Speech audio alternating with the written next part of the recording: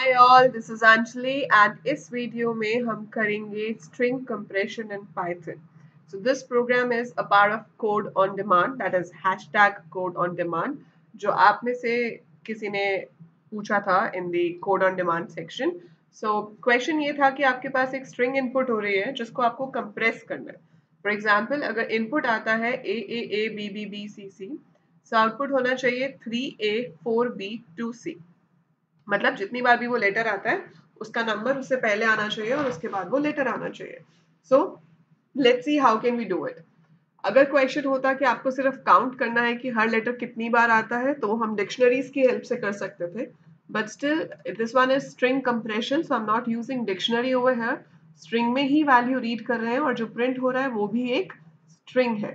ठीक है. And I am assuming कि जो भी कॉमन लेटर्स हैं, मतलब जैसे ए है तो वो सारा एक बार ही आ रहा है, बी कंटिन्यूअस आ रहा है, बीच बीच में ए नहीं है. सो इट्स लाइक जहां जहां पर भी लेटर्स एक साथ आते हैं, जैसे अगर 3 बार ए है तो वो 3a बन जाएगा.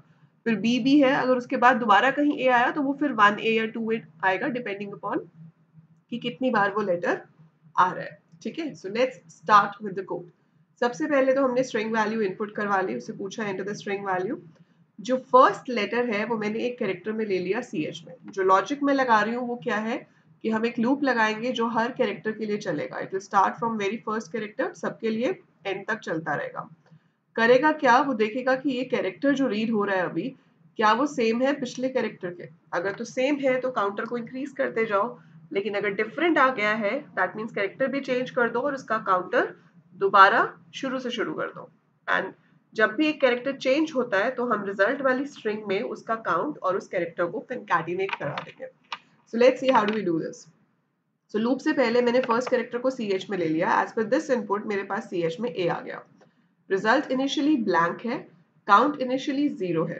जो ओरिजिनल स्ट्रिंग थी मेरी उसके पीछे मैंने एक स्पेस स्टोर कर लिया ताकि मेरा जो लास्ट कैरेक्टर हो वो भी कंप्रेस होकर आ जाए. अदरवाइज वो एक पहले खत्म हो जाता तो आपका काउंट लास्ट कैरेक्टर का एक कम आता. सो इसलिए हमने एक स्पेस यहाँ पर ऐड कर दिया. अब ये कैसे वर्क करेगा. For x in str val, शुरू से शुरू करेगा, पहले a से. पहले a से शुरू किया उसने. ठीक है. ये x मैंने प्रिंट करा के देखा था जस्ट टू सी की कैरेक्टर्स फेच हो रहे हैं सही ऑर्डर में या नहीं, बट इट्स नॉट रिक्वायर्ड. सो आप चेक करोगे if x is equal to ch. अगर x ch के इक्वल है, अगर तो इक्वल है तो काउंट को इंक्रीज करो. अब जैसे यहाँ पे पहला लेटर है a, जो मैंने ch में स्टोर किया था वो भी क्या स्टोर किया था, a. सो a और a सेम है. ठीक है. काउंट 1 हो जाएगा. फिर अगली बार x में ये वाला a आएगा, फिर से a के सेम है, काउंट 2 हो जाएगा. फिर अगली बार ये वाला a आएगा, काउंट 3 हो जाएगा. जब नेक्स्ट टाइम b आएगा तो ये कंडीशन फॉल्स हो जाएगी, वो यहाँ आएगा रिजल्ट वाली जगह पे. ठीक है. अब जब वो रिजल्ट वाली जगह पे आएगा उसमें क्या लिखा है, रिजल्ट प्लस काउंट को स्ट्रिंग में कन्वर्ट किया और कंकैटिनेट करा दिया रिजल्ट के साथ.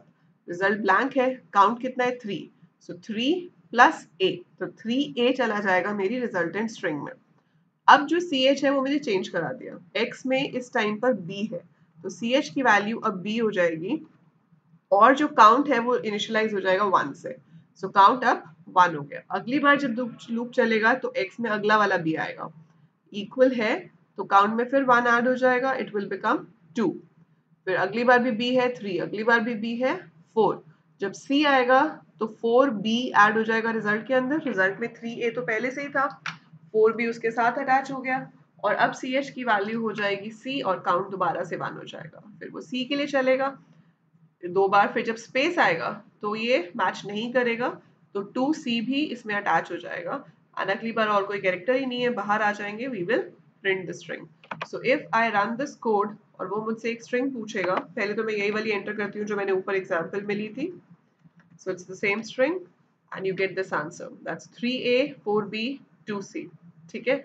आप कुछ भी ऐसा एंटर कर सकते हो, कुछ भी. जैसे मैंने यहाँ पर इनपुट किया a काफी बार, b then g h q j एक बारी एंटर किए तो उसके अकॉर्डिंगली आ जाएगा. 7 टाइम्स a है, 2 टाइम्स b है, 5 टाइम्स g है, 3 टाइम्स h है, 1 टाइम q है, 1 टाइम j है. So whatever you input, it will compress the string and show it in this way. So that's how we do string compression in Python. So I hope आपका ये doubt clear हो गया होगा कि किस तरह से हम ये क्वेश्चन सॉल्व करेंगे. So this is the code. So you can just note down the code from here and do it again of yourself. तभी मैं इसका लिंक आपको नहीं दे रही हूँ डिस्क्रिप्शन में, क्योंकि बना बनाया प्रोग्राम डाउनलोड करके तो आप रन कर ही लोगे. आप वीडियो को देखो, क्वेश्चन के कोड को समझो, नोट करो and then type it again of your own, और खुद चलाकर देखो कि आपके पास सही रिजल्ट आ रहा है या नहीं. So this is the code and that is it for this video. If you've understood this, you found it useful, don't forget to click that like button, share the video with other people who are keen to learn programming, and do subscribe the channel if you haven't subscribed yet. And by the time I upload more, keep watching, keep learning. Thank you.